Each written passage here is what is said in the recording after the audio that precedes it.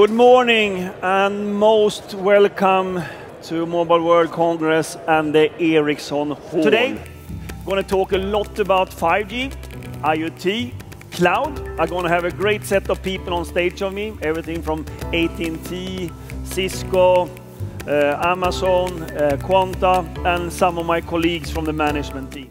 So Hans, good to see you again. Thanks for joining us. So a whole host of announcements as usual here at Mobile World Congress, but two I particularly want to talk about, and that's the relationship with Amazon Web Services and then one with Google. So Amazon Web Services first. How did that relationship come about, and do you think Amazon is attracted to broker a relationship with Ericsson because of the announcement last year with your cloud platform and how you're seen to be moving out of traditional telco and into a broader cloud environment? Yeah, I think so. I think that when we sort of last year announced that we want to do the HS 8000, which is a great server together with Intel, of course we are addressing a totally new market where we're going to have a fantastically competent server that's going to compete with anything out in the market.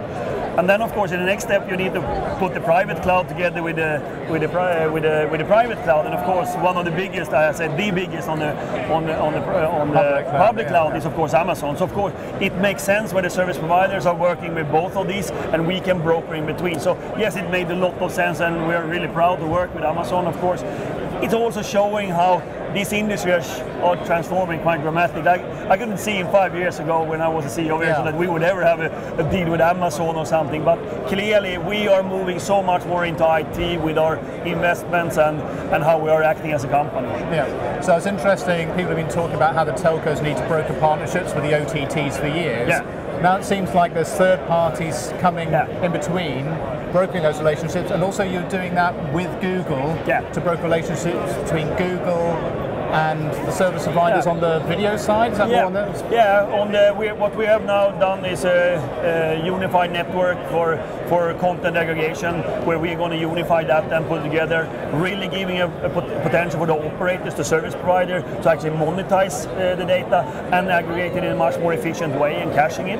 And at the same time, of course, we're working with the Google's one that have the majority of the content that they will be part of, be able to deliver these type of things in conjunction. So yes, again, it's an ecosystem. No one can solve everything in themselves. Of course, Ericsson has a unique position where we invested in TV and media for years.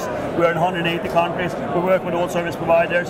So that's why you see this type of announcement of alliances with, if it's Amazon or if it's the friends from Google or if it's a Facebook or if it's Cisco. So that's in the line. And Cisco still on course for that 1 million in revenues each? Yeah, I think that the guys made a good, have done a fantastic 71 days or whatever it was here. How many hours is that? I'm not sure right now, but 200 clear leads, and definitely we have several commercial contracts already signed up. So I think, and we are launching here 6 new solutions with them, and we are creating a new product with them together. So I think we have kicked that off, and we had speed, growth, and innovation as the 3 lead themes. I think we're delivering all 3 of them, and I see a lot of good tractions, and I know that Cisco feels the same. Okay, excellent. Hans, good to see you again. Good Thanks for joining us. Thank you very much.